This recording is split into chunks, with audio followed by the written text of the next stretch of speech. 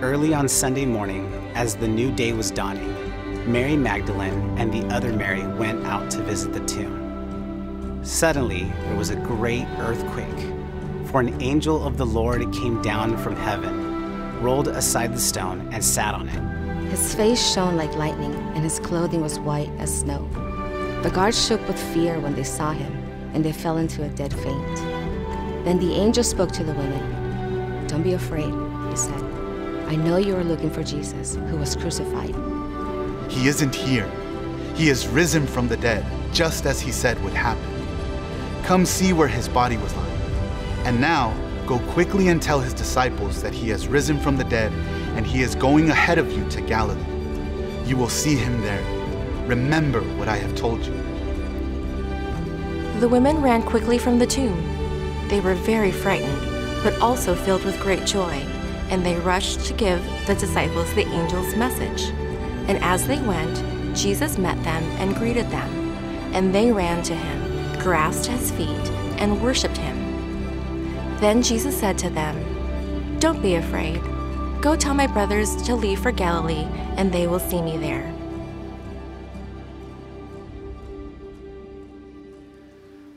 Fear is not the usual emotion that we associate with Easter. When we think of Easter and maybe the emotions of Easter, we might think about excitement for Jesus' people to celebrate his resurrection. We might think of the emotion of enthusiasm for all the kids to find those Easter eggs or get those Easter baskets. We might even think of the emotion of eagerness for all the men to finally be able to wear pastel colors and feel good about themselves. Right? I mean, Easter, we can think of a lot of emotions, but fear is not usually one of them unless maybe you're a young child meeting the Easter bunny for the first time. Right? Look at a couple of these pictures I have for you. Look at these two poor girls, right? They're just trying to get away. Here's another one. Now, I'm not sure if that girl is more frightened by the Easter bunny or her brother's response. Like, I'm not sure. And then this is one of my favorites. Look at this one. That boy hated it in 2015 and 2016. But sister is just happy as can be. And then here's one more. This poor girl not having a good time either. Now, I'm going to show you another picture in a moment. All the pictures I just showed you, these kids were scared. But in the next photos, the kids aren't. But I think they should be. Look at these Easter bunnies. Is that terrible? I mean, look at the one in the middle. It's like, murder you, Easter bunny. What is going on? And that girl is smiling. That's crazy. Now, anyway, other than those photos, fear is not the usual emotion that we associate with Easter. Yet, did you see how present fear was that very first Easter morning in the scripture that was just read to us? Fear was very present. The guards at the tomb guarding Jesus, they almost literally were scared to death. It says that they fell over, meaning they passed out from fear when the angels showed up. And then when Mary came to the tomb and saw an angel, they were obviously afraid, as you would be, because the first thing the angel said to them was, "Do not be afraid." And then even after Mary Magdalene heard that Jesus was alive, fear was still present. Because when she first saw the resurrected Christ, when Jesus showed up on that path, when she was running to tell the other disciples that Jesus was alive, and Jesus shows up to her, the first words Jesus says to her is, "Don't be afraid." But did you catch in verse 8 that after she heard Jesus was alive, fear was not the only emotion present? Let me show it to you again in verse 8, if you'll put that up on the screen. Here's what that scripture verse said. And I want to let you know, anytime today you see a word bolded in the scripture verse, feel free to join me in saying that out loud. In verse 8, it said, they, Mary and Mary, were very frightened, but also filled with great joy. Frightened and filled with joy. Why were they frightened? Because everything they saw and just heard, they had no frame of reference for. right? The resurrection, nothing like this had ever happened before. You and I show up here today on Easter, and even if you're here today and you're not a Jesus follower, you just had to come to be able to get lunch, all right? Even if that's your story, you've probably heard of the Christian claim that Jesus is alive and that he didn't stay in the grave. And so you and I show up to Easter with a frame of reference. Mary had no frame of reference. This had never happened before. And so she's frightened because everything she saw and heard was absolutely out of the realm of possibility. But she is now filled with joy because if indeed Jesus is alive, you know what that means? It means he is the Savior.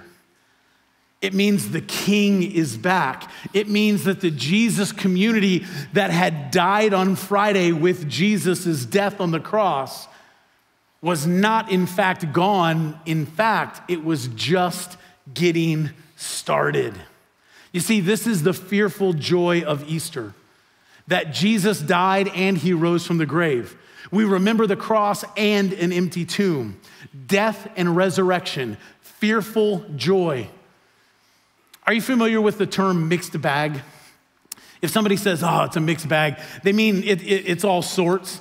There's some good, some bad, some positive, some negative. You would use the term mixed bag in a sentence like this. Being a San Diego Padres fan is a mixed bag.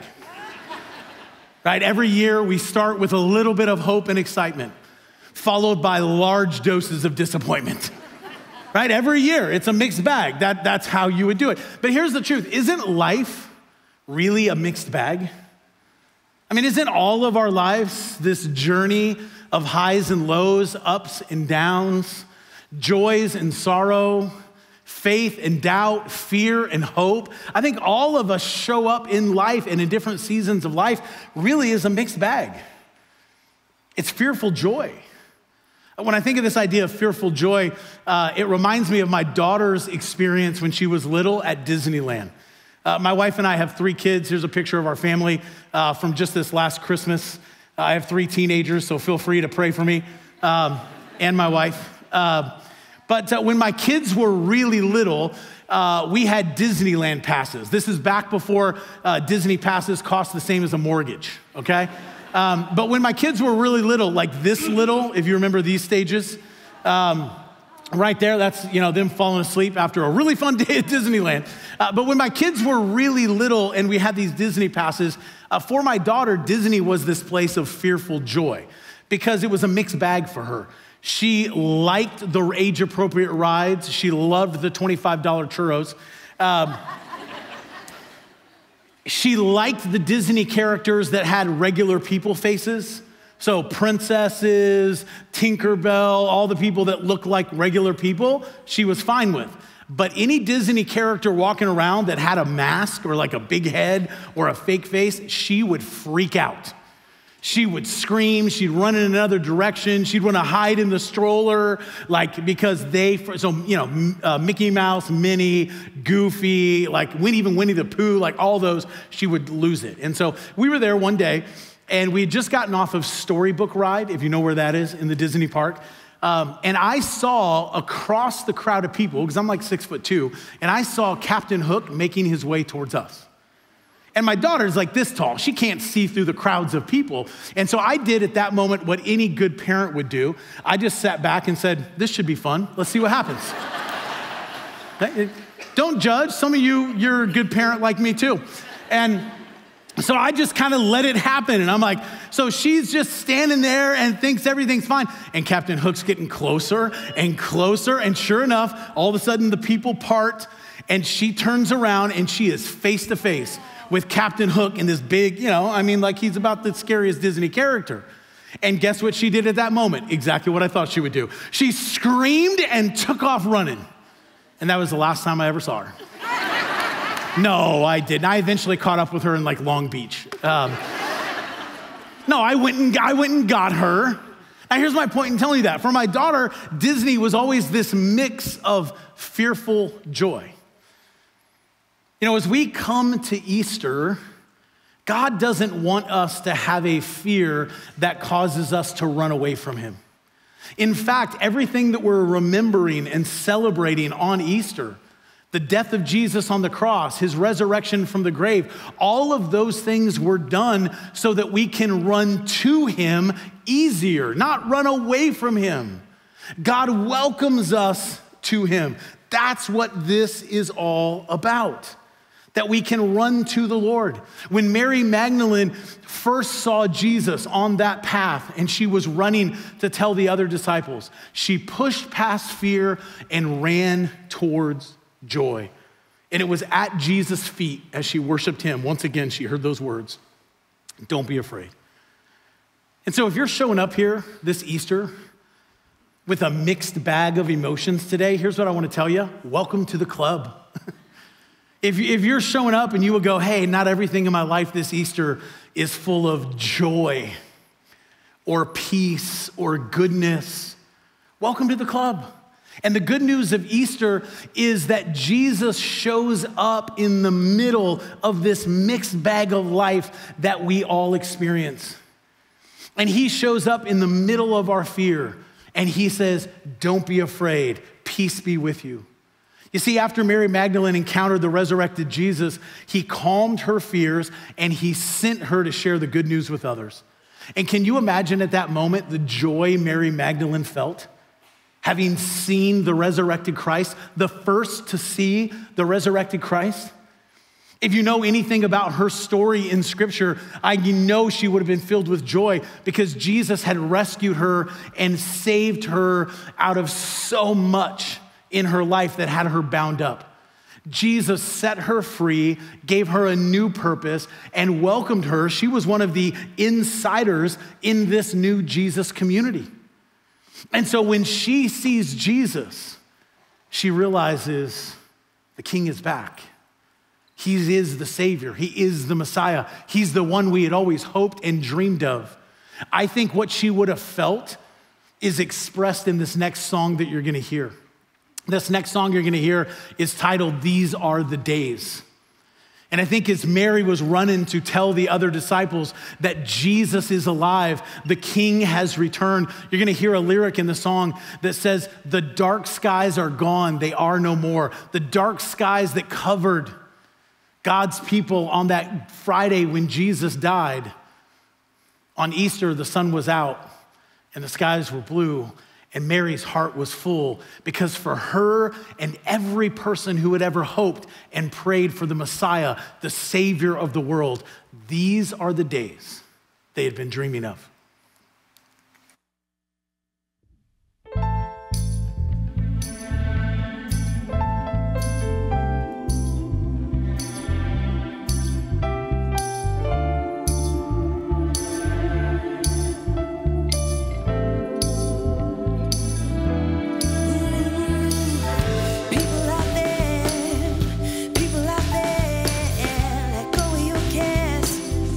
Turn your cries into loud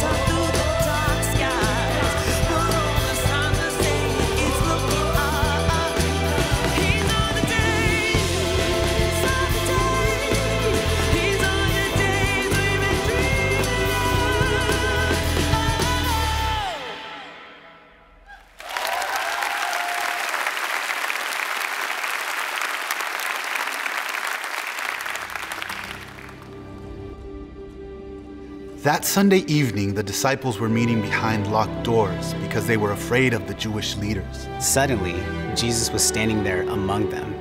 "Peace be with you," he said. As he spoke, he showed them the wounds in his hands and his side. They were filled with joy when they saw the Lord. Again he said, "Peace be with you. As the Father has sent me, so I am sending you." Then he breathed on them and said, "Receive the Holy Spirit."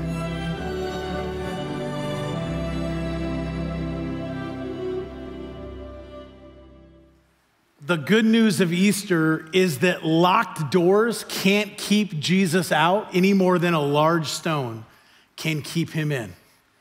It was Sunday evening, that scripture said, and the disciples weren't celebrating that their Savior is alive. What were they doing? Hiding out in a locked room. Remember, what did we just read earlier? It was Sunday morning, and Jesus showed himself to Mary and said, "Go tell them I'm alive." And we know from the Gospel of Mark that Mary told them, "Hey, Jesus is alive." In fact, Peter and another disciple ran all the way to the tomb. But here's the problem. They didn't believe her. And Jesus is free, but the disciples have imprisoned themselves in a room in fear. The tomb is empty, but the hideout is full. But the good news of Easter is that the resurrected of Christ can do things no one else can do. Locked doors can't keep him out. You see, Jesus was natural enough that when he showed up in that room, they could touch his hands and see his wounds, but he was supernatural enough that he could just show up into that space without coming through the door. You see, Jesus shows up in the middle of their fear, and what he does for them is that he does three things. Did you catch it in that little scripture passage we just read? It said that Jesus, the first thing he did was he said to them, "Peace be with you." The second thing that he did is he breathed on them, giving them his Holy Spirit. And then the third thing he did was he sent them out to share the good news that now everybody can be reconciled and restored back into a relationship with God because Jesus is alive. Because Jesus is alive, we can be alive spiritually now and forever with him. And so the three things that the resurrected Christ did for those first disciples is what he wants to do for each of us. You see, the resurrected Christ gives us peace, power, and purpose. That's what Jesus gives us. He gives us peace, he gives us power, he gives us purpose. And I think like the disciples, many of us have probably built up some walls and locked up some things in our heart. And we've kept Jesus away from certain things. And what Jesus has the ability to do and what he wants to do today is show up in some of those deepest, darkest places where maybe we're living in fear or we think we've locked Jesus out. And he wants to come and he wants to give us peace and he wants to give us power and he wants to give us purpose. And so let me quickly walk through these three things that the resurrected Christ gave those first disciples because they're the same three things that Jesus wants to give us today. The first is this: Jesus gives us peace over fear. He gives us peace over fear. I love that the first thing Jesus said to those disciples when he showed up was not, "Really, guys?" The first thing Jesus said to those disciples wasn't, "You should all be ashamed of yourselves." Right? I mean, they were in literally locked up in a room because of their fear. No, the first thing Jesus showed up and said was what? "Peace be with you." And I think many of us have locked Jesus out, or maybe we've run from God because we think that if we come to God or we maybe open our heart a little bit, the first thing he's gonna do is shame us, blame us, or judge us. And Easter is this incredible reminder that we have a God who doesn't come to us in this moment in history right now. He's not coming to us pointing a judgmental finger, but we have a God and we have a Savior who comes to us with arms wide open of love, that it is that love for us that sent him to a cross to die in our place, to become the once and for all sacrifice for all.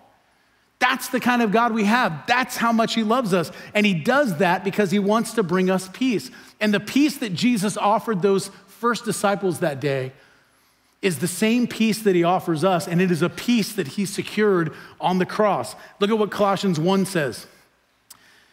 This scripture says, God was pleased to have all of himself live in Christ, And God was also pleased to bring everything on earth and in heaven back to himself through Christ. He did this by making peace through Christ's blood sacrificed on the cross. You see, that scripture tells us that God is the initiator of peace, that he made a way for us to be forgiven and have peace with God through what Christ did for us on the cross. I think a lot of us wrongly think that we have to be the initiator of peace with God. But that scripture tells us that God went first, that he initiated peace way before we ever made a move towards him. He was thinking of us way before we ever thought of him. You see, some of us think that we have to initiate peace in the way of, well, if I could get my life together, if I could overcome this struggle, if I could maybe live a little better, then I could have the peace of God. That's the exact opposite of what scripture teaches. You see, God shows up in the middle when we're living wrong, when we're locked up in our fear, when we're locked up in our sin, when we're locked up in our selfishness, when we're locked up in our addictions, and he offers us peace. He offers us something supernatural. And so the first thing God does is he offers us his peace. And the second thing that Jesus does is this: he gives us power for our weakness. He gives us peace over our fears, and he gives us power for our weakness. Did you catch that second kind of weird thing that Jesus did? After he said, peace be with you, it says he breathed on them. That's kind of strange, right? Was it like a death breath check? I mean, he had been dead for 3 days. Probably could have used a Tic Tac at that point, maybe a box, right? Like, what was he doing? Breathe on him. It seems really weird. The idea, whenever you see in scripture where it says God breathed on them, or in this case, Jesus breathed on them, it's meaning that God is imparting, or in this case, Jesus was imparting and giving his spirit to them. That word breathed is actually, it's the same idea and the same word used at the very beginning of the Bible story in the creation narrative, where it says after God created human beings, the last step of our creation was that God breathed into us his life, making us a living soul. It's what sets us apart of all other creation. It's the part that makes us godlike, that we are an eternal being with a living soul made to live forever in relationship with God. And so this idea, when it says Jesus breathed on them, what Jesus was doing was he was imparting, he was giving his Holy Spirit to them. This was the disciples' moment of salvation. This was their redemption. This was their regeneration moment. The same Spirit that had empowered everything Jesus had said and done was now given to his disciples, and it was in them. Look at what this next scripture teaches about God's Spirit in all believers who would believe and follow Jesus. Look at this, Romans 8:11. The Spirit of God who raised Jesus from the dead lives where? In you.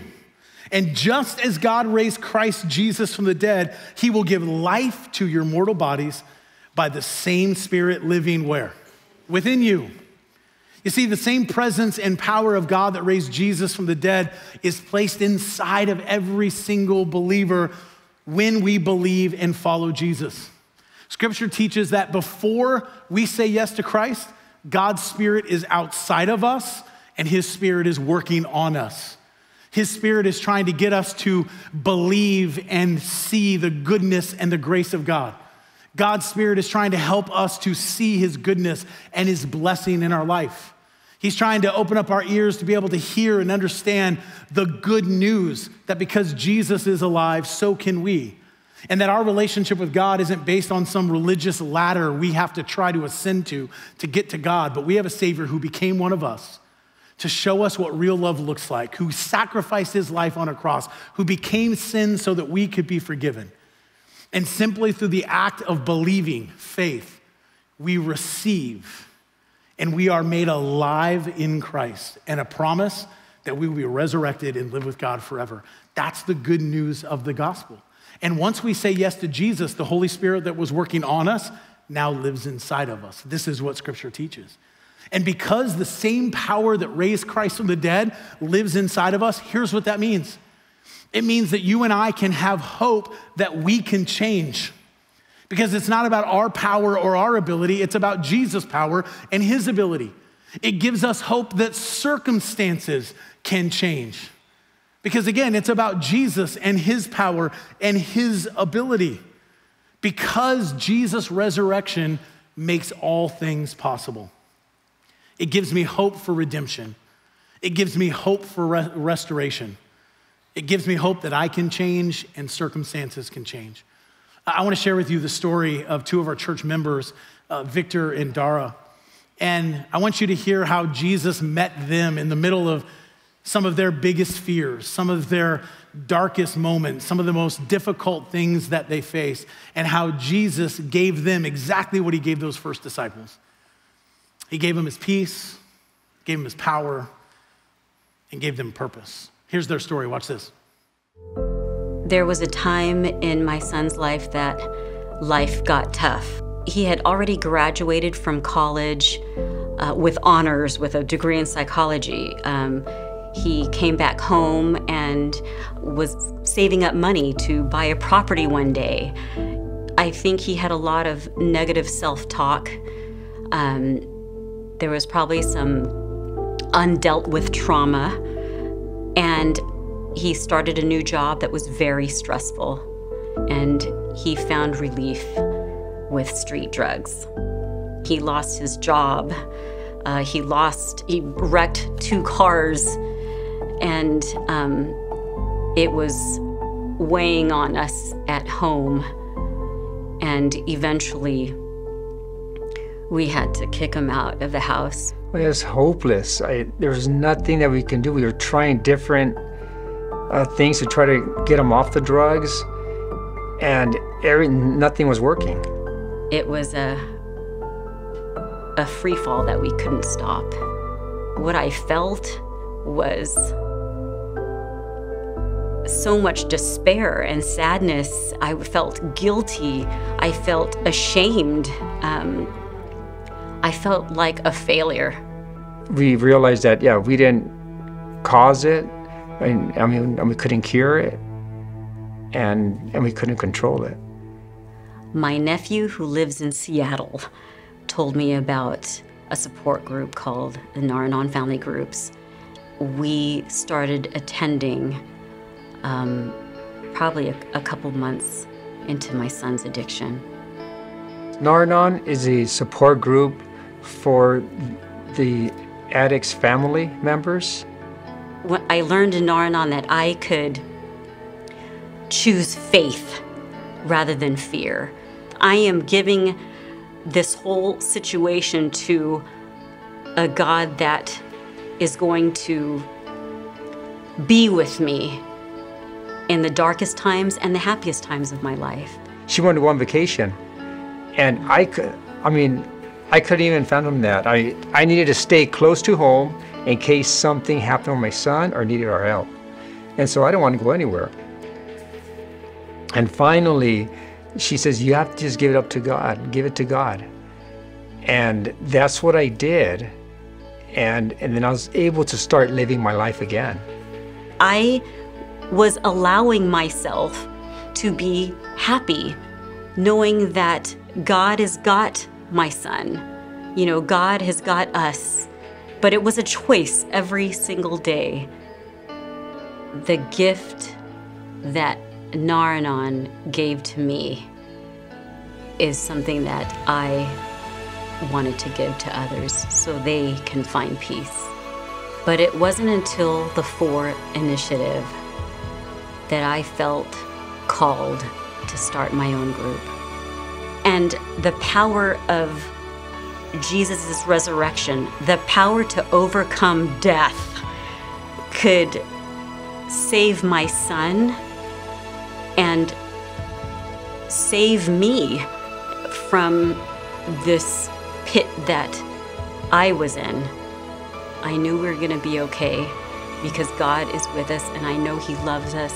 He loves my son, and it was complete surrender and complete trust in Him.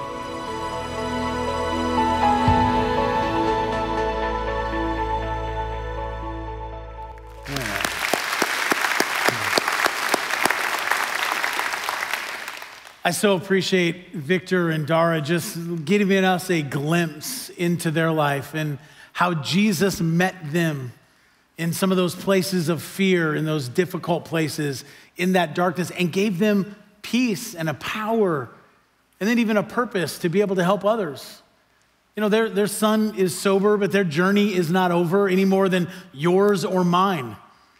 Nobody's life is perfect. Everybody's life is this mixed bag. And the good news is that Jesus shows up in the middle of all of it. And he offers us his peace, and he offers us his power. And then here's the third thing Jesus wants to give us. Jesus wants to give us purpose in our everyday. I love how Dara and Victor have been able to take a place of pain and let Jesus into it and begin to heal it, and then take that very same place and use it as a place of purpose to serve and to help others. And they've started that support group that meets right here in our church. You see, this is what Jesus does. He comes to us and gives us his peace and his power and his purpose, and then he invites us to go back out into our world where we live, where we work, where we play, where we go to school, and be a part of his redemption and restoration process, to be able to offer that peace and power and purpose to others. In our scripture passage, when Jesus showed up in the room and he said to those first disciples, his commissioning words, he said, "As the Father has sent me, so I am sending you." He was giving them the same purpose that he had, to go out and to show and share God's love with others. And did you know the whole reason we're even here today, celebrating the resurrection of Jesus 2,000 years after the scriptures that we just read, is because those first disciples didn't stay in that room. The whole reason you and I are here today, the only reason you and I know Jesus' name, and many of us have experienced Jesus' resurrected life in our life, and we've experienced his forgiveness and grace and his peace and his power, and we're trying our best, imperfectly as we all do, to live on his purpose, is because those first disciples took Jesus' words seriously and they didn't stay in that room. They went out and they shared that good news with other people. You see, Easter is not meant to be confined to a day. It's not meant to be just one day that we celebrate.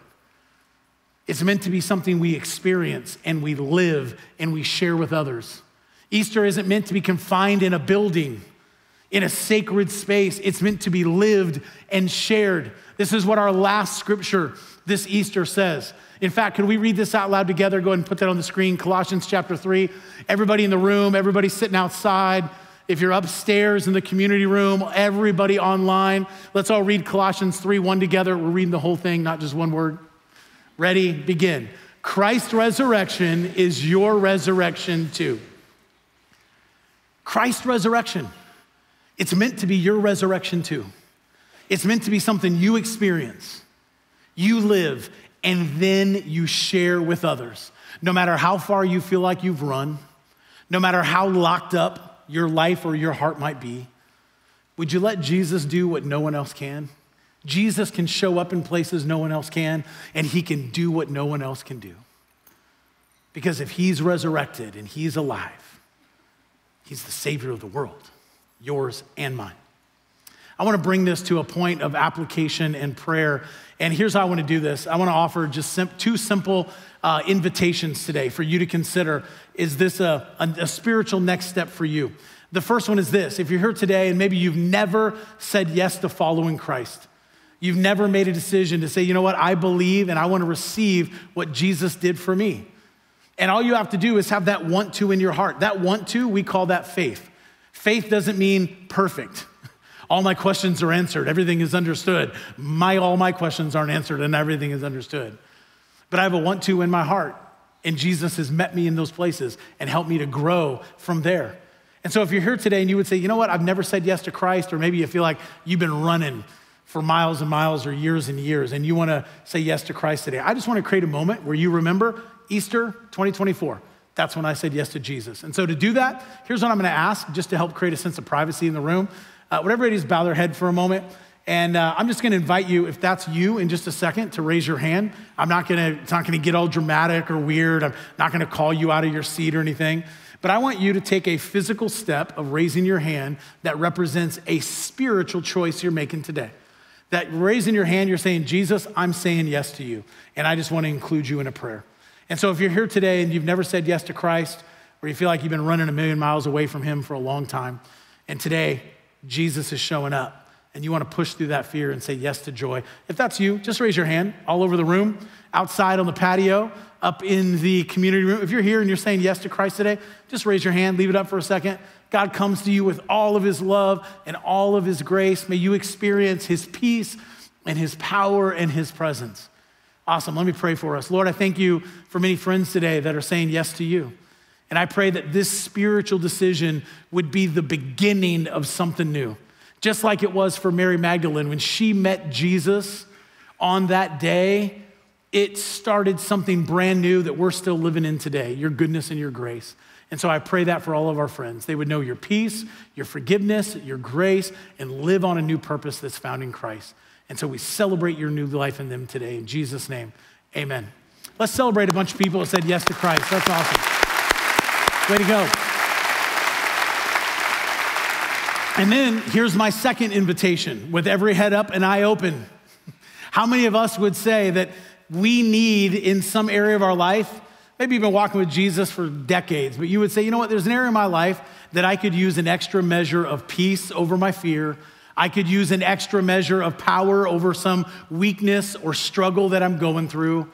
Or I could just use an extra measure to realize, you know what, I can live on purpose at my work, in my neighborhood, wherever I go, whatever I do. I just want to see that more clearly. How many of us, we could say we could use one of those three things, peace, power, or purpose? Just hold it up with me. I know I need those things. All right, let me pray for all of us that have just raised our hand. In fact, would everybody stand with me? Everybody in the room, everybody outside. If you're watching online and you're still in your pajamas, really? Really? Like, it's 11:55, man. Like, come on. Let me pray for us. And here's what I would like to do. If you're comfortable, would you just put your hands in a posture like this? It's a posture of receiving. If you're not comfortable, don't worry about it. And let me pray for us. Lord, we stand here with open hands representing open lives and open hearts. And Lord, I pray for every single one of us today. I pray that we would receive your peace, your power, and your purpose. That this Easter, God, wouldn't be just something we celebrate, but it is a Savior to be experienced. It is a life to be lived, and it is all the goodness of God to be shared with others. And so, God, I pray this for every single one of us this Easter. May the resurrection of Christ be our resurrection too. In Jesus' name, amen.